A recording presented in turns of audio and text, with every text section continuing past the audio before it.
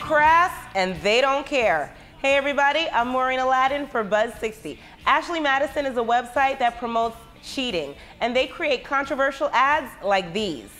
Which one of these women do you think was peeved? Jacqueline is a model. She took pictures, signed a release, and now she's pissed it was used to encourage extramarital affairs and that it calls plus-size women scary. Ashley Madison's response?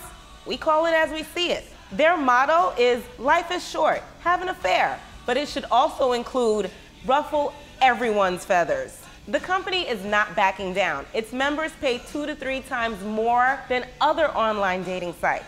Plus, it says Jacqueline's website is getting a lot of press.